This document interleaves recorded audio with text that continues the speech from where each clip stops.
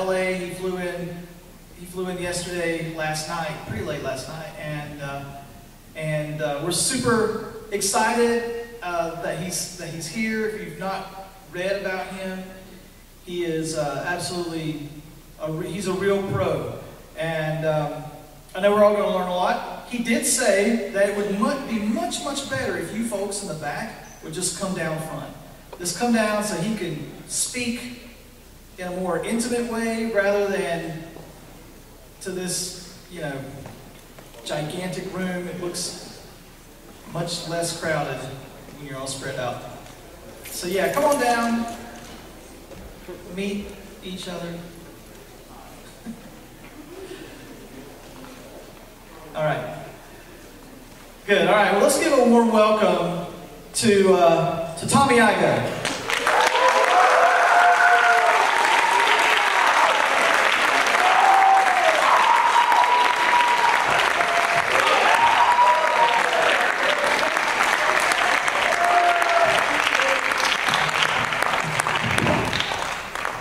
North Carolina, what's up? How we doing? We good? You happy? You good?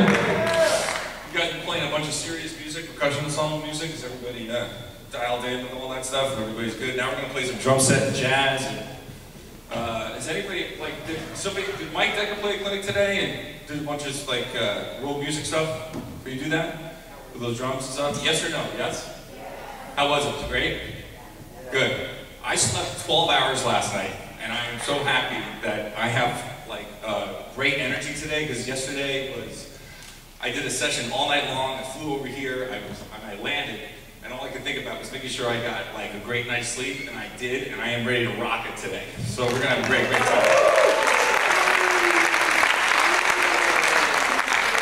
So let me tell you a little bit about what we're gonna do today. Oh, Rick, is Rick around? Where are you?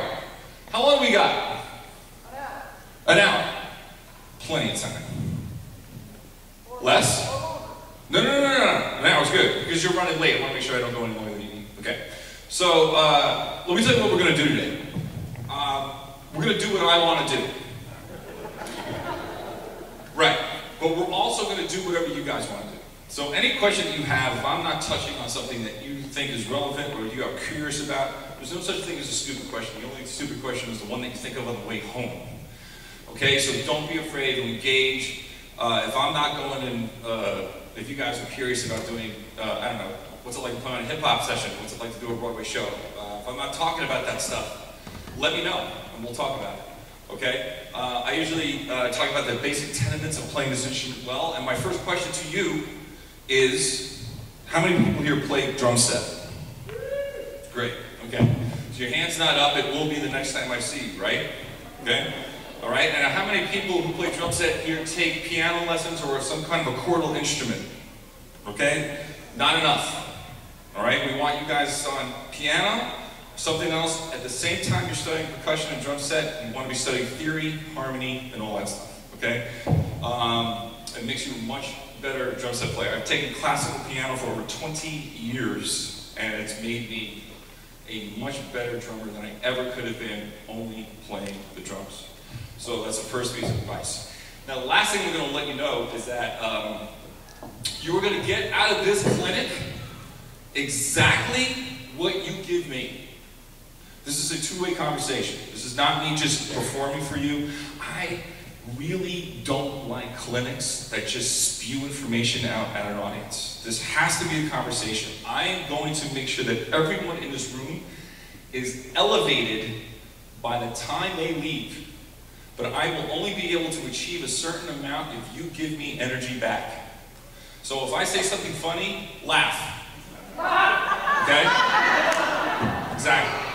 So don't be stoned, don't be sitting there like bumps on a log, okay? First thing I recommend is if you're sitting behind the halfway mark and you're a student, you are making a big mistake, get the hell up here, okay? You're not cool sitting in the back. You're not cool. You're cool if you're coming down the front and you're engaged and you're getting calories and you're giving me energy and I'm giving it back to you. Do we have a deal in North Carolina? All right. All right, so I am going to, I met this instrument last night for about 5 minutes before I went to bed. and I have not at all shredded on it. I have not played it really at all, and that's by design, because every time I go to a clinic, I am introducing myself to this brand new instrument that I've never played before. And the idea is not for me to come out and play perfectly, it's to come out here and make music. Now, music is what drives me. I hate drumming, hate it. Can't stand, I hate drumming so much, but I love music. This is a vehicle for me to make music. That's what I am, a musician who happens to play the drums. I can't talk about drumming because it doesn't mean anything to me, but I can talk about drumming inside of musical situations forever. And that's what we're going to talk about today. Are you guys down? Yeah. All right, so here we go. I'm going to try to warm up a little bit. I'll play a tune, I'll play a track. I can play this track. I did this thing on Drumeo recently. It was a thing called New Ground. I don't know if anybody's heard it. Anybody know that tune, New Ground? Yeah. You guys want to see that one? See if I can get through that one? See if I'll play it live right in front of you. Some people are like, I don't believe you played that one take. Well, either you won't believe it or will believe it today. I don't know, depending on whether or not I can pull it off. It's a great piece of music. It's built on a Caribbean rhythm with an African songo bridge. And let's see what happens, and then we'll take it from there. Okay? Here we go.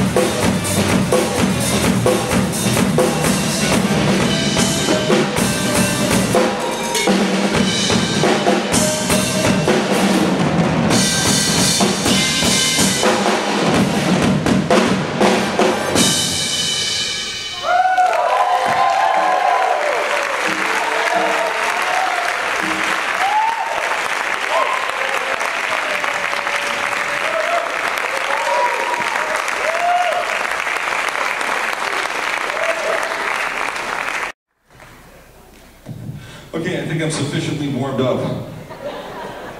You guys all heard that track? Did you hear it good? Yeah, those are some of the best players in the world. It's James Chimas on the bass, and Darwin Reeder from the New York Voices on sax, and Dave Kokoski from Roy Haynes Band on piano. I never get tired of playing that track because their genius comes through all the time.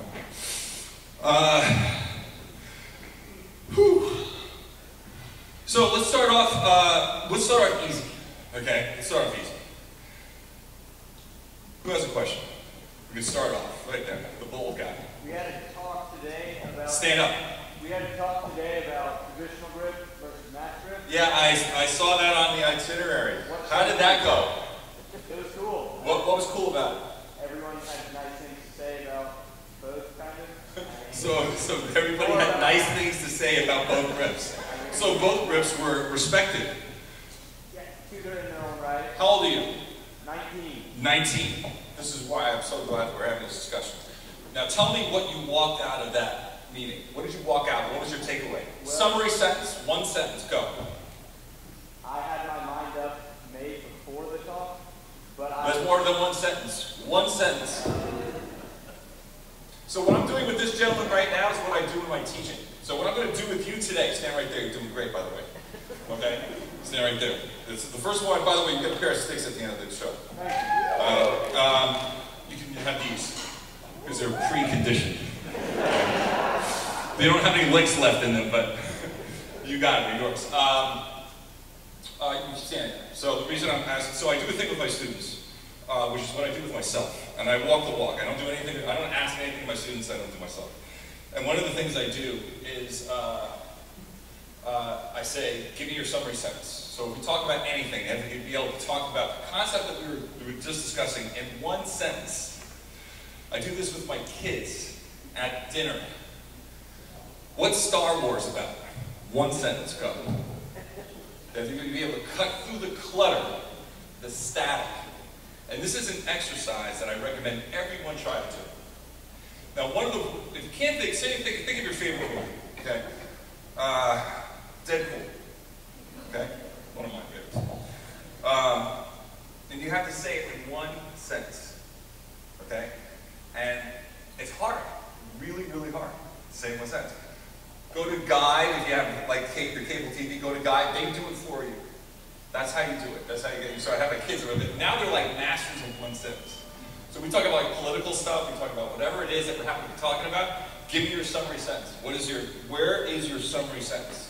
So now, you, my brother of 19 years old, summary sentence.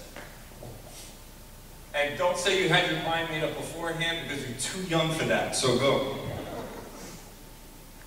I now understand why traditional grip is used. Now that is an excellent summary sentence. I have a better understanding. That is an excellent summary. Give this guy a hand.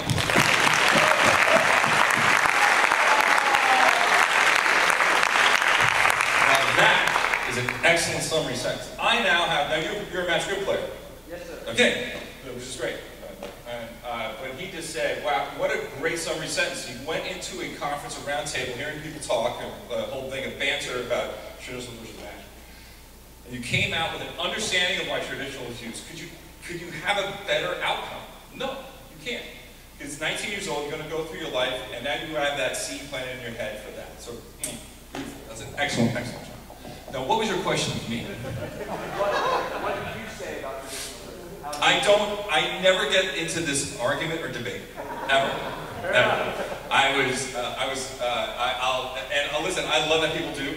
I think it's great. It's been going on, and listen, it'll never stop. It'll never end. Drummers I love drummers, and I hate drummers. I love them. That's like, listen, that's love. There's no such thing as like love. You're like, listen, you know when you're in love when you want to murder someone. Okay? And that's the same thing. It's like, you're like, that's why they make me feel something. Drummers do that for me. But I see people just like, they go to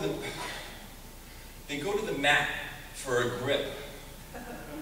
And I'm like, no one cares but us. No one cares but other drummers, how you hold your sticks.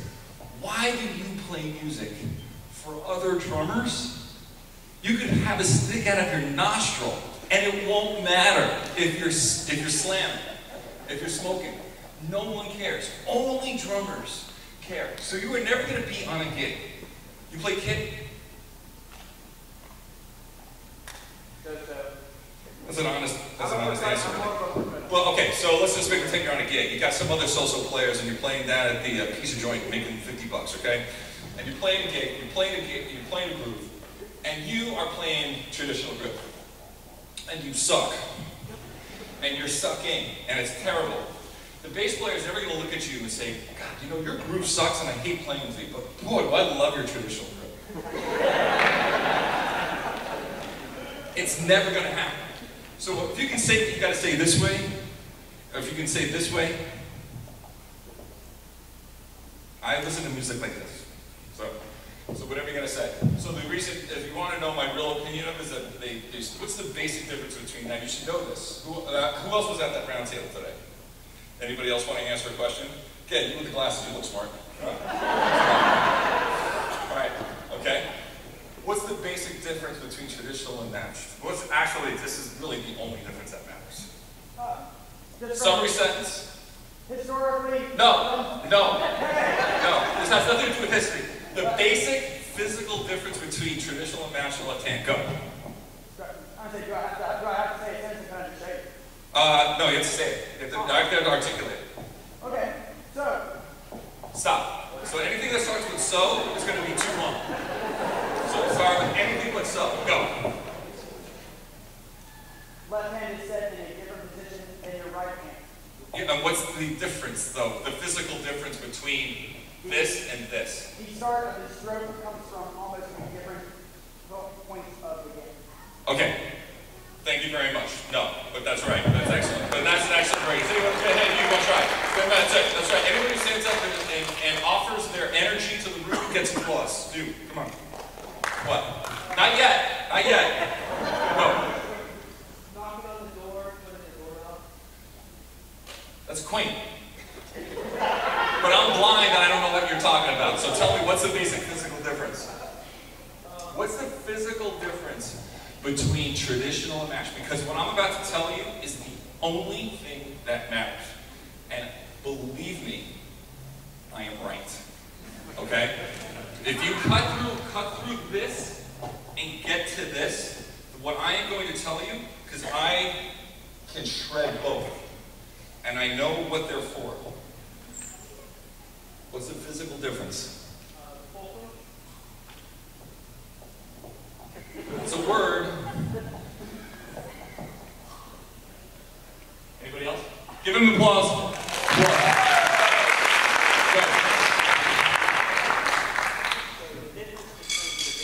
Did you start with so? Start. Okay.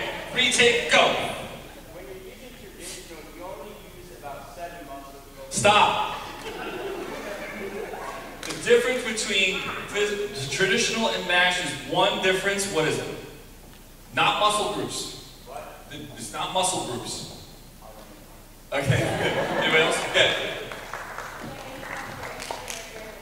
Say it again. The angle of the instrument, no, you can play it from the same angle in both, but that's it. Anything else that you might have gotten at it? All right, I'm going to tell you what it is. All right? Give her a good applause. Energy.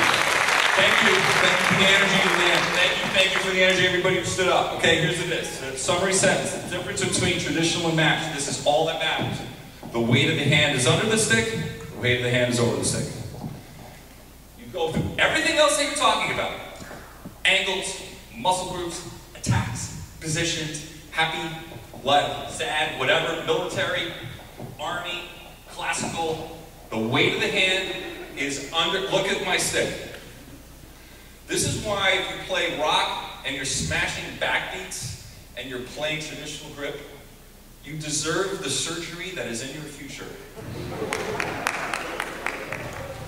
This grip is not meant for that.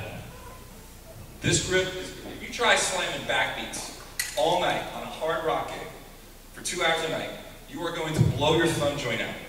And how do I know this? Because there are some famous drummers who are giving spectacularly bad advice who have had this surgery already. Don't be that person.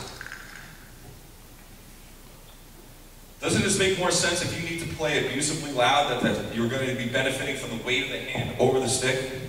Doesn't that make sense? I could explain that to my daughter, who doesn't play drums at all, and she will be like, oh my God, that makes total sense. I would want to play like this. That's the difference. Don't worry about the fingers. Don't worry about this. The weight of the hand. I'm talking about German concert snare drum grip, not French. This is Germany. This is France. This is American. It should be Switzerland because it's in between France and Germany. But it's not. We stole it. We called it American, which is in between France and Germany. But this is France, timpani grip. This is German concert snare drum grip. When I play in a German / American position.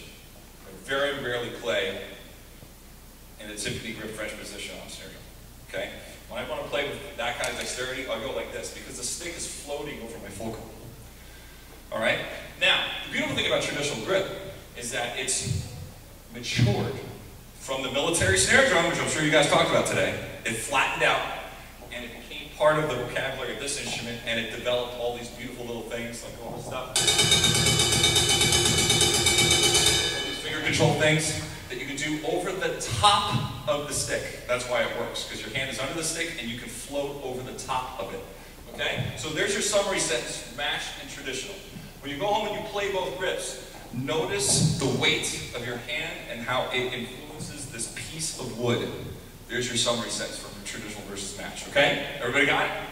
Good. Okay. Okay, anything else? Good. You go first, okay. How do I utilize my kick and my fills? Hopefully well, and that's why I don't play double pedal a lot. I don't hear the bass drum as a voice that's sustained. I don't hear I don't play that way. I don't hear it that way. The bass drum voice is for me inside of grooves is architecture, and inside of fills or solos is a voice. But it doesn't. I don't stay on that voice very very long. You know. So I utilize it in a way that I think most guys utilize it, which is either as a hand replacement. So for example, if you're going to be playing. Let's play a parallel diddle, okay? You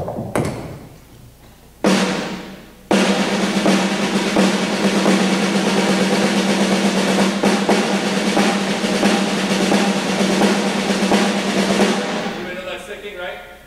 Right, left. Parallel diddle.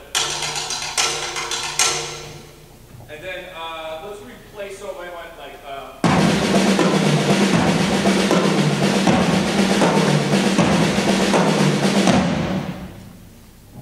one of the easiest way for a hand replacement using the kick is to replace the left diddle with a bass drum, double the bass drum.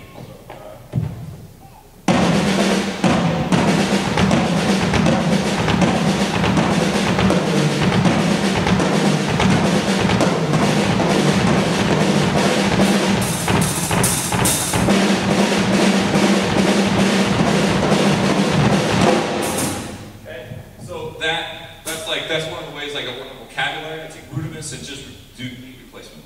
And then when I'm in the heat of the battle, like, I never know what the hell I'm doing when I'm playing. So it's, I'm a jazz player. So I don't have anything planned for today. I don't have anything. If you ever see me with one of my bands, nothing's planned. You know, it's just, it's swim or die. That's how it is. And so I don't know. I'm not really like a licks guy too much. I hear things in my head. And I've worked, you know, the 20,000 hours behind the drum set to be able to play what's in my head. That's really, you know, listen, let me ask you a question. And I want somebody to stand up and give me the answer. Why, and we're all drummers in this room, right?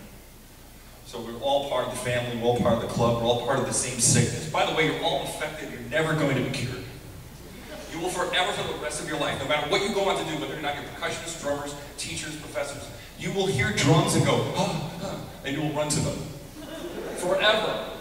We're infected. And no one ever gets not infected once we're in this club, this crazy little family. And it's a great sickness. It's the best thing. It's music. You know, and everybody in this family, you know, let me tell you something, guys. Listen to me. Listen to me, and guys, I mean, guys, gals, everything that's a catch-all phrase with me, just loose, hope nobody gets offended, okay? Listen to me. There's not a clarinet day going on down the street. Okay?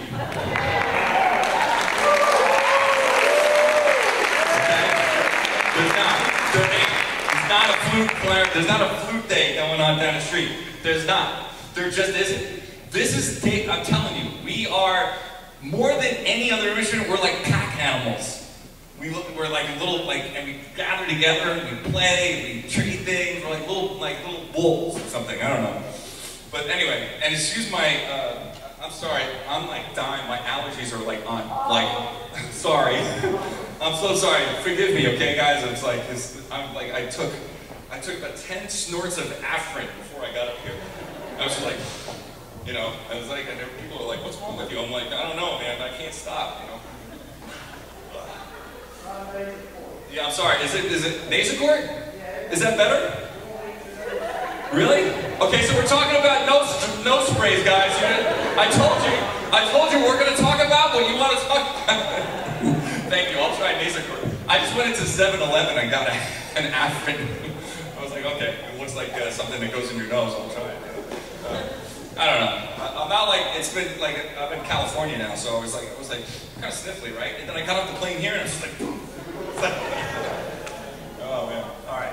So anyway, forgive me for my sniffles, I apologize.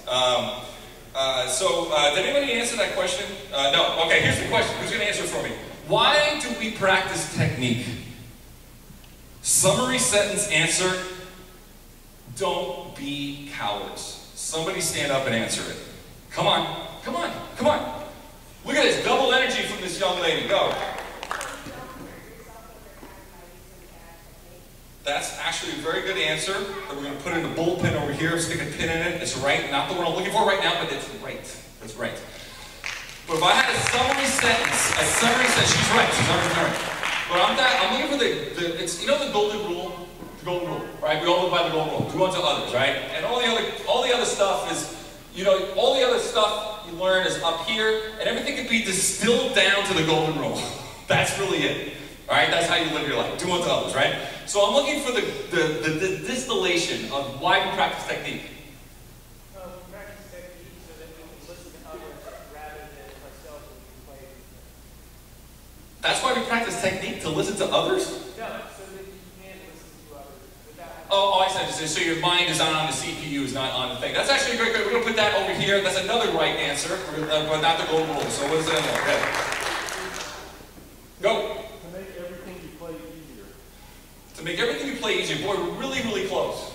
We're really, really close. We're really, really close. Another answer. Right? Okay, here's the answer. All right, you want to go? Okay, last one. What? These are right, all right answers. Bing, bing, bing, bing, bing. Write that. All A+ answers, okay? But the golden rule of why we practice technique is for one thing and one thing only. And this is the umbrella thing that applies to all things in all bands and all music. You practice technique so you don't ever have to think about technique. That's why you practice technique. Why does this piano player do 5 octaves up and down in tenths? Every day, all in one. And they will do it every day. So when they get to it in a piece of Rachmaninoff, they will never have to think about technique. When you're performing, when I'm sitting here performing, the last thing I want to ever think about is technique. When you think about technique, what is that? Fear. That's fear. If you're thinking about technique, that's you being worried you can't execute, perform, or deliver. That's why you practice technique. So you never have to think about technique.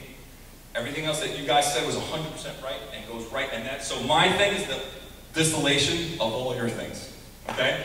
Right? Question, anything? Go ahead, sir. What is the process that you have to go through in order to be a musician on Broadway?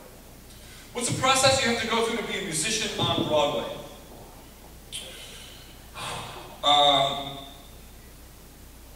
You know, Broadway's changed a lot in especially the last 20 years. Broadway used to be the bastion of musicians who were not good enough to play in the studios. Okay? the studio work was where the highest paid stuff was. And that's where, you know, all the greatest players played in studios, right? And Broadway was always a really good job. It was always very steady.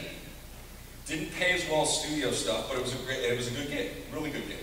But it was never considered where the great players go. You didn't see Steve Gadd playing a Broadway show. You didn't see Broadway Howard, you know, you didn't see that, okay?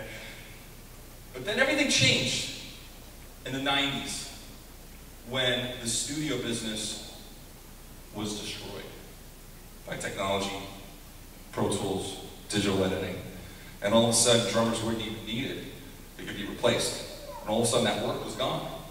So those players migrated to the Broadway pits. So now Broadway is where the best players in New York are killing themselves to get those gigs. So it's a very competitive world there now. And I'm just telling you the truth. All right? Now, the process is, are you interested in something like this, by the way? You must be, you asked the question. How old are you? 18. What the hell's wrong with you? Why aren't you there playing a Broadway show right now? One kid.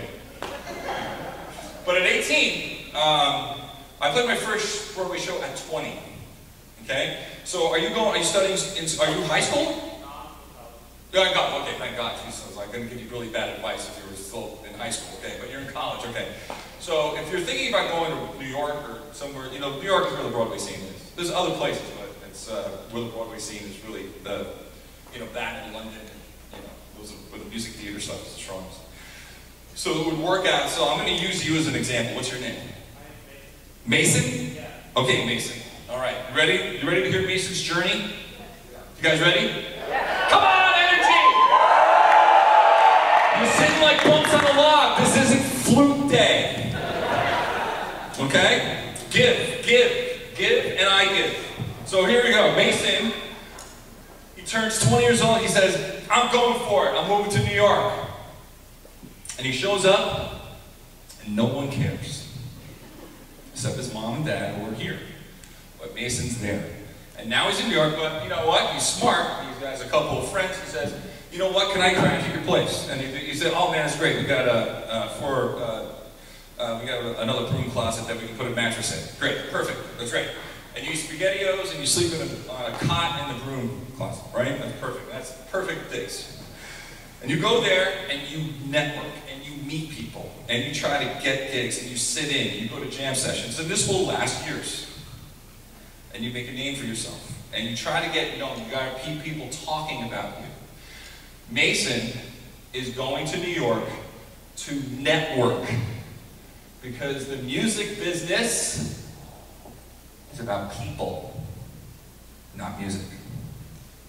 The music business is about people, not music. Now, that's of course assuming that you're a great player. Okay, but there's a lot of great players who can't get gigs because they suck at people. All right, you have to be a good person. You have to, like, you know, not be a jerk, basically. You can be sarcastic, you can be funny. That's not being a jerk. Being a jerk is being a jerk. You know, not being respectful, you know, not lying, you know, being, you know, trying to screw somebody else out of a gig. That happens all the time. And once you get a mark like that, it's very hard to get it off. But let's make pretend that's not you. You're the great kid Mason, and you're going up, and you're now there, and you're networking, and you finally meet a guy who's plays guitar, and he is a sub on a Broadway show. And he's maybe 22 years old. Close enough. But he's just moved into, and he's working his butt off, and he is now subbing on a Broadway show. And he just said, hey man, the guy, I heard he's looking for another sub. And he recommends you. That's how it works. Now let's assume that you get that recommendation, you go in, you're respectful, you're a nice young man, you go and just meet this older drummer, doesn't know who the heck you are. He goes in and he says, okay, have you ever done Broadway before? You say no, but I am going to study you, and I have done musical theater before, I know how to follow a conductor, and I will memorize this show in and out, and I will not make you sorry. And you convince him. Mason gets his shot. It's 3 months out, and it's a big target on it on your calendar, the bullseye. And you go, and you don't suck. You don't hit it out of the park. No one does the first time. but you did well enough to get invited back. You take the conductor's notes, you are a professional, you come and watch the other drummer play it again, which is something that nobody does, and if you're my student, I'm going to give you all these things to do, to how you make it look and seen and hear, like you are not only dotting the I's and crossing the T's, you're circling them and putting happy faces and unicorns on them. And you go back and you do it again. And this time you hit a grand slam. Before you know it, your phone is ringing from another drummer on Broadway who needs a sub. Now you've got 2 shows, then 3. Before you know it, you're turning down work because every drummer on Broadway needs great subs. And in about 10 years, you get a call for your own show. It's a 10-year process. You're welcome. That's how it's done. Okay?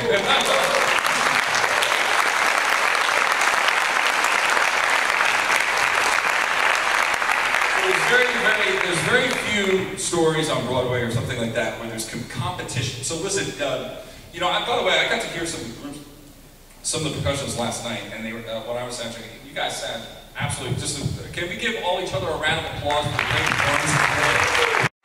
Really, really nice.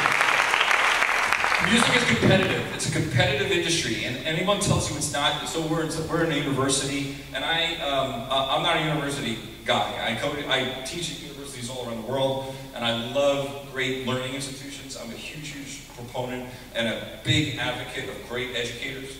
But the thing is that they bring me in to keep everybody real. Like, this isn't real, you know? This is family. When you go out, nobody cares. You have to win. You have to be better. If you want a gig on this instrument and you're going against someone, it's competition. You can shake hands and say, oh, that's great, all you want, but at the end of the day, you want the gig, and he wants the gig, and someone's going to win. And that's the way it is. And there's no reason to sugarcoat that. Competition is everywhere. This is the way it is. And the music business is absolutely no different. It doesn't mean that we're not artists first. We can be. But once we start making this about business, which it is, you have to have a healthy sense of competition. And the Broadway thing is an excellent example of that. So thank you for that question. Very good. Okay, anything else? Go ahead, sir. How much do you study the work of non-drummers, and how do you incorporate that into your own playing? Bam! Right there. That kid, boom. Give him a round of applause for that.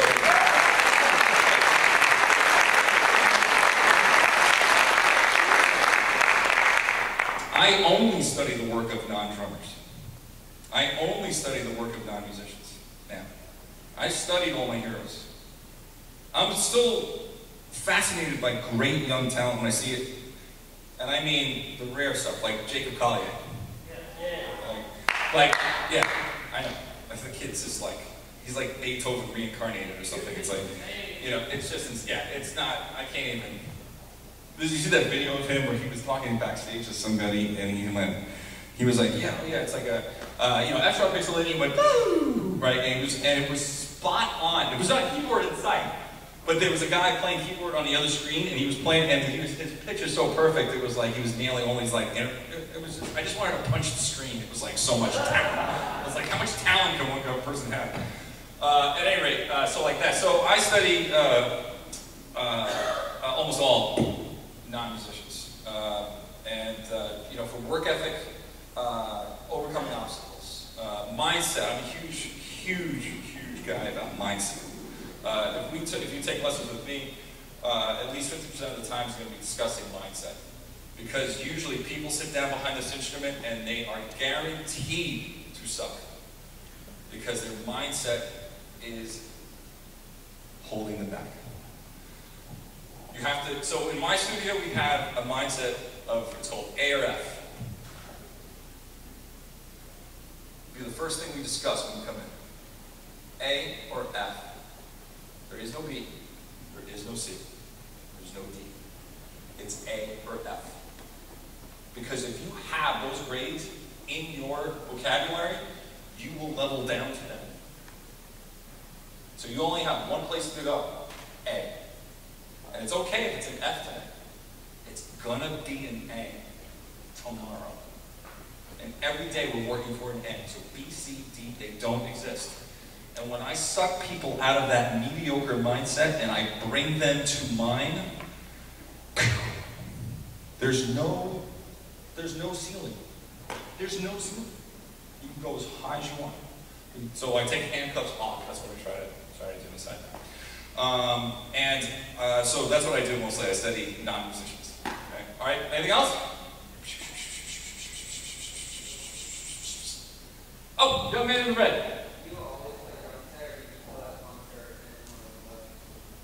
Oh, no. When I was in like in high school and stuff. Oh yeah, when I was in high school, I did all melodic percussion and timpani, and I love that stuff. And then I was always two instruments always called to me, and that was drums and piano. Those were my instruments. And you know, I still take piano lessons now. You know, and I'm not a pianist by any point, but I love playing piano. And I love getting my butt kicked, and I got this guy. I used to take lessons with this old Italian guy who was an accordion player and a piano, and he used this piano and accordion. And I don't know if you know accordion players, but they are intense. And they're usually spectacular musicians. The guys who can shred on accordion, it's no joke. We're not talking about beer bar polka here. We're talking about like virtuosos, right? And this guy, he used to sit next to me with a ruler. I think you can tell where this is going, right? All right. And he would never hurt me or anything like that. But boy, he would smack right next to my fingers, and it was like, he would curse at me in Italian, which I loved, because I didn't know what the hell he was talking about, but I knew he wasn't happy. I thought he wasn't happy. And that old school thing, it's like, and you know, the passion he showed in his lessons, you know, he didn't get any more money for being that way. I don't get any more money for being this way. You know, when you come and study with me, I am all in. I don't know any other way to be. Especially when we're talking about my love and passion, which is this. I can't do this slouched. I can't do this halfway. I can only do this like this. I lean in and I engage, and I scare people, and I know that. And I used to be, wow, scaring people. And now I'm like, good. Because you should be, if this scares you. Because come to me. Don't make me come down to you. Come to me. I told you the discussion last night. We had a seat. So here's the thing about like when I get guys who come, they take a lesson, and they sit behind the drum set. And I'm like, and I watch them play. And I say, are you comfortable? Are you comfortable behind the drum set? And they go, yeah.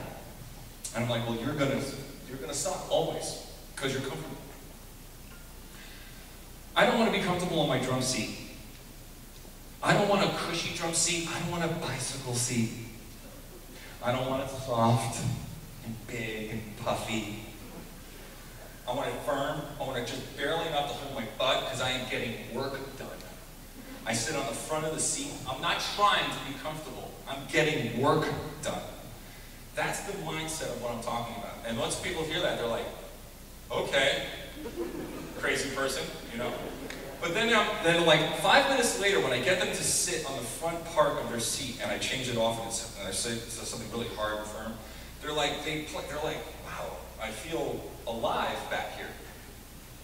I feel alive. What does a drummer do in a band? What does a drummer do? Young man, stand up and answer me. Louder. Hold the rest of the band together. Do that kind of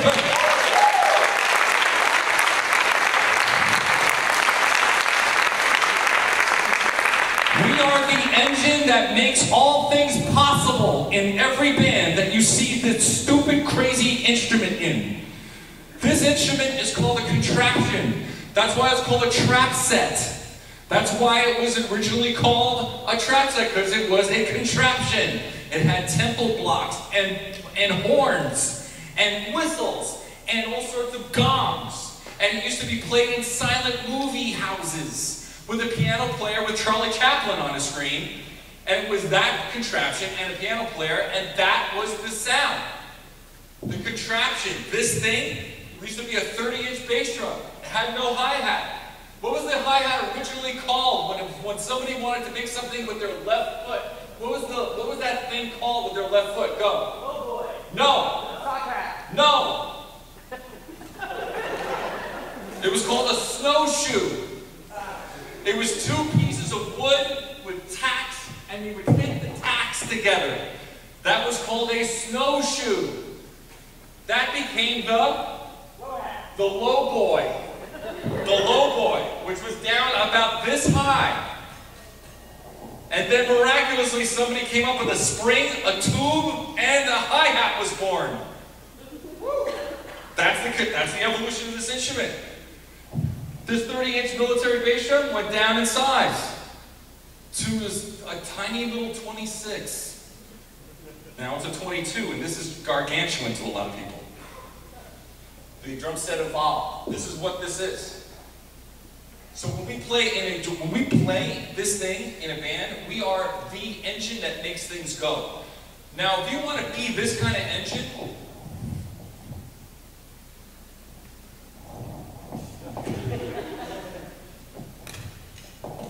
okay. All right. Is everybody ready? Ready? 1, 2, 3, 4.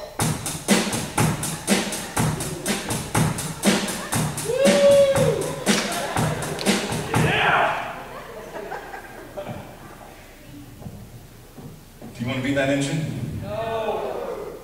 So what's the difference between this? Here's two groups. Two groups. Don't worry about that. Two groups.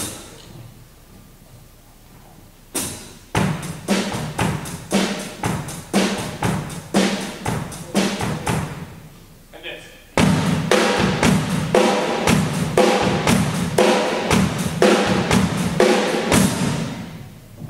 Now forget that.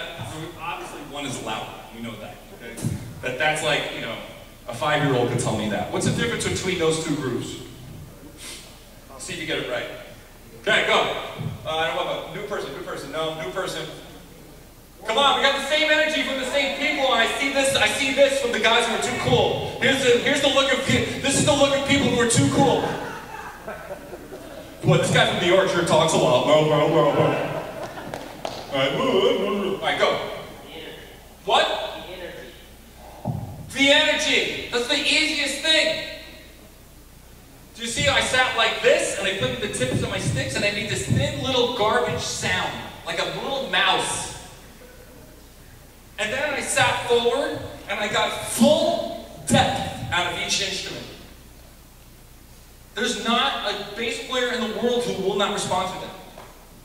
Now, whether or not I play soft or loud, I still can play with the same energy. And that's why great players can play that energy at double piano. Okay? So that's a different discussion. It takes a long time to get into that. But we'll talk about that later. Okay, hey Rick, look at the time. 5 more minutes? Holy crap. That's not gonna work. All right, I'll tell you what. You guys want to see a technique thing? We're doing a lot of technique. You want to do a technique thing? Yeah. Is that cool? Yeah. All right, I'll do it down there, right? Is that you guys cool with that? Sure. All right, all right. So we only have 5 minutes. Rick, I might need 10. All right. Am I gonna get in trouble? You sure? Hey, can I get a big hand from Rick, please?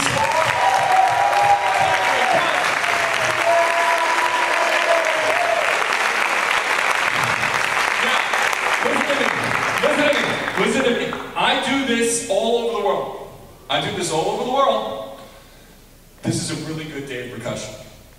You guys are awesome. Everybody, this energy is great, and it comes from Rick. Okay? I'll tell you right now. I am not an easy guy to track down. Believe me, Rick can tell stories. You know, he was very patient. I only do one. I think this is probably going to be the only day of percussion I do this year.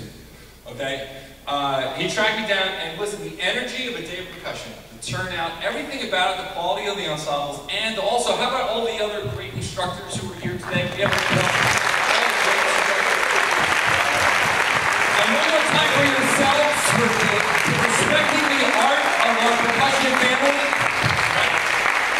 So that energy that we have in this room, that is duped, it always comes from the top. And if I have a bump on a log who's doing a day of percussion like this, that's what it's like in the room. But it's not like that today, so thank you, Rick, for being awesome. You're amazing. Thank you. All right.